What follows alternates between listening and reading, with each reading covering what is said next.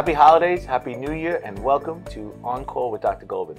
I'm here today with Dr. Michael Moskowitz, who's the Vice President for Clinician Resilience and Well-Being at Catholic Health. Michael, welcome. Thank you so much, Jay, for inviting me. It's a pleasure. You and I spent a ton of time together at the hospital and in the office. What is clinician resilience and why are we looking at it at Catholic Health? Well, that's a great question, Jay. So to first identify what resilience is, you have to identify what it's trying to do. It's trying to combat burnout. And burnout really is when you're at work, you feel that you are not yourself. You don't feel the same. You feel that you have lost some of the energy that you normally had and you brought to work. So what resilience really is the ability of either yourself, an organization, a community to come together and fight back against those feelings and give you the resources to engage in a positive manner to try and give better care to your patients. So that's important. The obvious next question then, do we have any issues at Catholic Health? Tell me about, I know you studied the data. Give me a flavor. We actually did a system-wide survey last year, and it did show that a little less than 1/3 of our clinicians have some sort of burnout, which is pretty much on trend with the national average. So wait, so pause there. So about 1/3 had some level of burnout. But that's not more or less than what you see nationally. It's really, that's what we're seeing nationally. We are, when you break down the data even further, we are pretty much exactly on trend with all major big-time hospital systems. It's interesting, it's good, it's bad. I'm glad we're not more, but clearly then there's a national problem with this, with burnout and a lack of resilience or a struggle to be resilient. What else did you find in that survey? Well, really, versus the national average, our clinicians at Catholic Health did really great in well-being. What does well-being really mean? It means I am personally healthy and professionally healthy. I have great relationships with my coworkers. Where we sometimes struggle is a term called activation. What does activation mean? It means that when I'm working, I'm fully present and I can do a great job to take care of my patients. While clinicians as a whole do great versus other providers, versus the national average is an area that we can work on to help our clinicians do a better job of that. We have started an educational CME program to really educate our colleagues.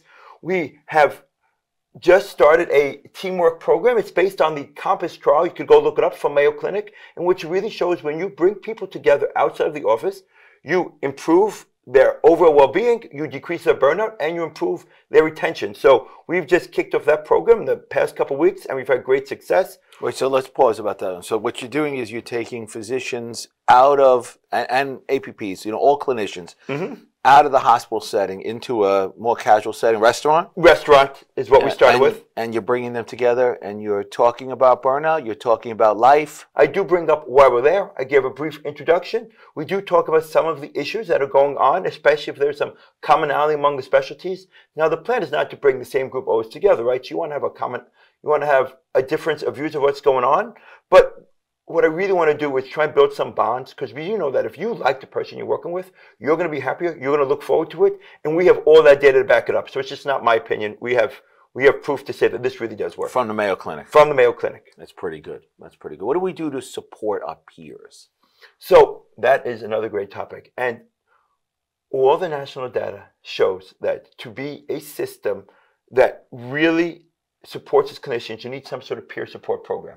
In that vein, we have commissioned the RISE program. RISE stands for Resilience in Stressful Events, coming from Johns Hopkins. We are going. So we're taking from Mayo, we're taking from Hopkins. I like that. Okay. Exactly, right? You don't have to reinvent the wheel. We have people who've done it great.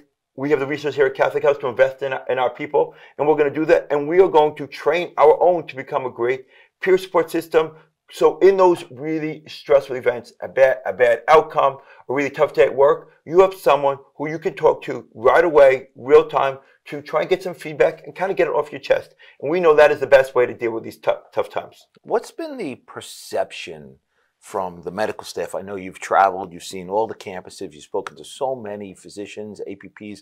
What's been the response to your program? So, number one, most rewarding part, and I've gotten in both in email, text message form, is thank you, right? There is a lot of perceived value in what we do, which I didn't realize until I started. And number one is, thank you for listening. Thank you for bringing it up. This is out there. No one has spoke about it. It was kind of on the underbelly of what we deal with every day. And we appreciate that both you and the system is trying to tackle it. So that really is number one. And that is, for me, is the most rewarding. What gets me up every day is that we really are making the difference. And number two is, there are pockets in every one of our campuses of people who are passionate about that. And I'm going to continue to ask them to help me and drive this message across. So the leaders are out there. They just needed a platform to share their knowledge. No, I appreciate that. I think that's what we want to hear, right? We want to hear that people are responding. It's a pull. It's not a push from us, but it's a pull from the campuses. It's a pull from our clinicians to say this is important, and you know, let's do it. Let's drive on it. Now, you didn't start as a clinician resilience and well-being expert. Tell me how you got to where you are today. Trained at Good Sam locally. Family medicine. Started in a very busy practice. Can we tell everybody that we worked together when you were at Good Sam? Yes. I believe you spent a month in my office. I don't know if you learned anything. I did. More than you know. You still did not have hair at that time, so it's not a right.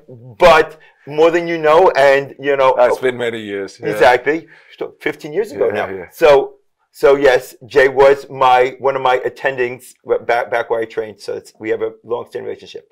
But so started Good Sam, then started working at a practice facility with Mercy, one of our clinical campuses, and been doing that. Also picked up a leadership role in our primary care service line, trying to engage, grow, and cultivate an outpatient service that our patients will really be proud of.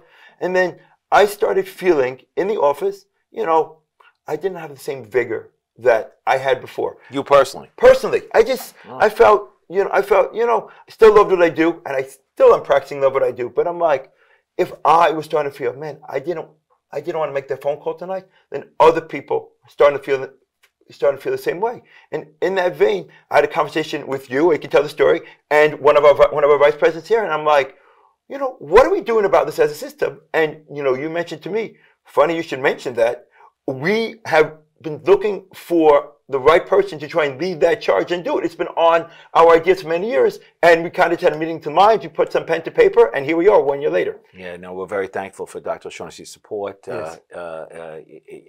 He and I had personally spoken about this type of role for many years, but we just didn't have the right person. So I'm happy you stepped up. So you're a pretty busy guy. Do you ever have any downtime? Do you find time to do anything besides work? I do have, my one major passion is golf. And for me, golf is my breakaway, right? It's 3 to 4 hours out in nature, walking. Some people like riding carts. I like to walk. You walk? I always walk, right? You push the bag or you carry the bag? Carry. You know, carry the bag? Yeah, carry the bag, get some exercise. Try and, right, it's my one place where my phone is off. You do not bother me. I can recharge. I'm ready to go the next day. I feel like it's my break. As I like to say, it's when times are tough, it's what I look forward to during the week. And it's during that time, it's what I can be to break away, right? Because there is no real downtime in what you do. So as I tell people, you don't need a 2-week vacation or a change in job. You just need that mindful moment of break away, clear your head, get back to the purpose you want to do. And that's what golf does to me. It doesn't have to be golf. It could be anything that you're passionate about, but you need something that would break away from work so you're able to be present when you have to be back at work.